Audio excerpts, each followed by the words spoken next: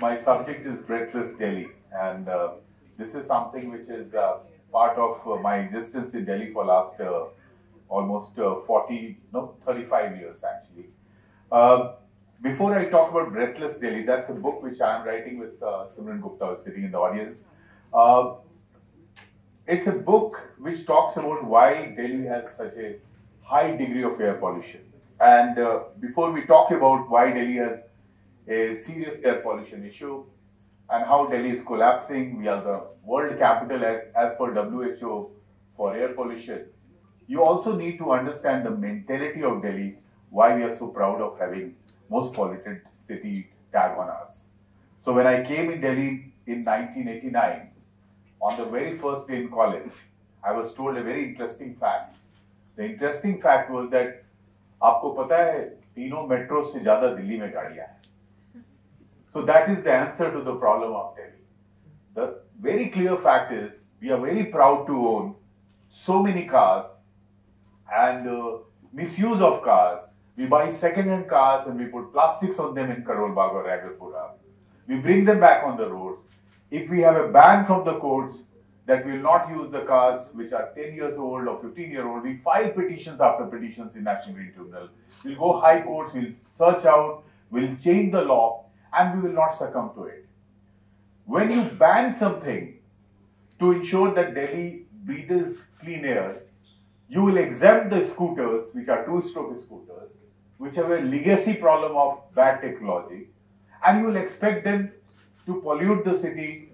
You will prosecute the cars which are BS4 or BS5 or BS6, which are actually not that polluting because that's a pure electoral politics. So in 2015, I was forced after my father's sudden death because of liver and lung cancer, who never smoked in his life, who never had any major disease, he never had non-vegetarian food, and the doctor said that he used to travel by metro, he used to go by autos, and he must have consumed a lot of fume coming all around. Now that's the story actually.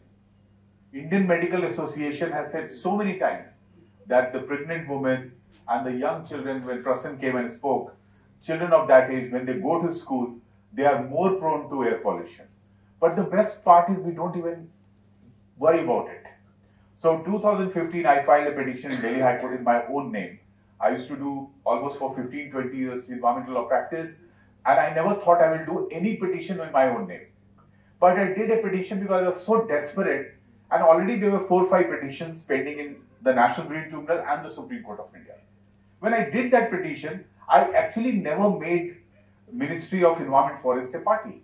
I made Ministry of Health and Family Welfare a party. And I said, I want to live in this city. I don't want to die breathless. The court said, what is this prayer? I said, because the rest of them are asking for compensation if they die of air pollution. Or they are saying, ban this car, ban that bus, ban this diesel, ban construction.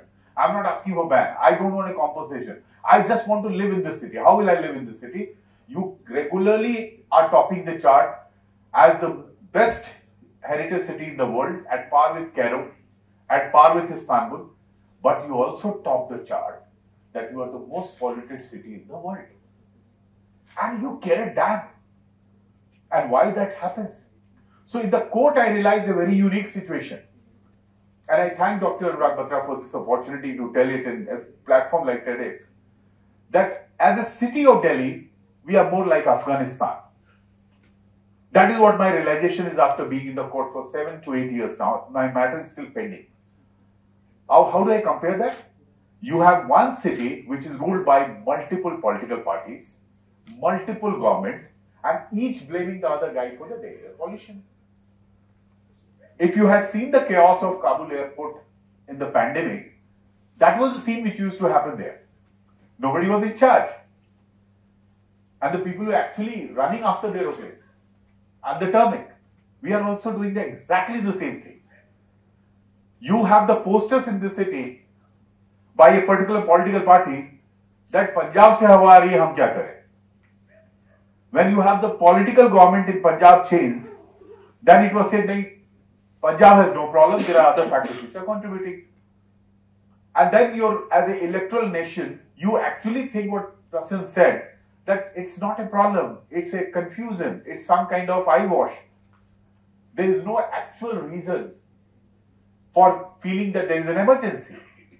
So in the court, petitions after petitions, which were clubbed with my petition, I saw somebody saying dust is to blame, somebody saying the cars are good but the scooters are bad. Okay, let's do odd even. Okay, let's buy 4 more cars to beat the odd even factor. Okay, we have one particular building in Defense Colony or in Jangpura. Okay, I need a car to go to buy vegetables from Mother Dairy. I need a car to go to Delhi University. I need a car to show off that I have got new plastics on the seats of the car. That's the kind of society we live in actually. So the governments are not going to do because you are not going to demand it. How do you demand something if you want action? That is what I realized in court, that Parali, for the first time actually this year, you go out and you will see there is a clean sky. The only reason is not because of court intervention, it's not because of government action, it's because of the air, which is actually, you have a good wind this year happening, so it all has taken it away. But there is one state, which is state of Haryana, which has tried to make you less breathless. They have burned 45% lesser this year, so you are breathing little better here. But you have other states who have not stopped. I was traveling to Amritsar in Shatabdi, and I was shocked to see all through the way there were burning happening, and the election was going on. Peak of election of Punjab. You have the same political party now at both the places. Are you demanding that I want to breathe in this city? The Indian Medical Association says, when we petition them and when we ask them, why don't you actually write that the air pollution is the reason for this person's cancer? They are not writing it. So you percolate. So what people are saying in Delhi now? They are saying, and the easy thing is to ban. Because that's very easy to ban. You have a flyover construction happening in Ashram, which has taken multiple deadlines have been missed on that. And you go and watch, one day a radio jockey Guinea, she made a video out of it. 14 or 20 people were working on that. Nobody is demanding. So there is a collective failure of this. When I said compare it with Afghanistan, I meant we are actually in a Kabaili kind of culture. We have many people to run the city.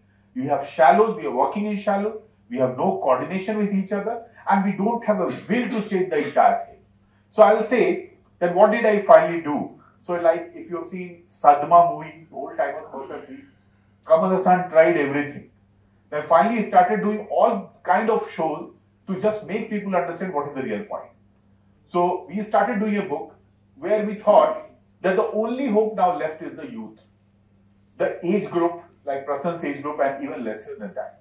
Now how that matters, because in schools, they are saying don't use the firecrackers.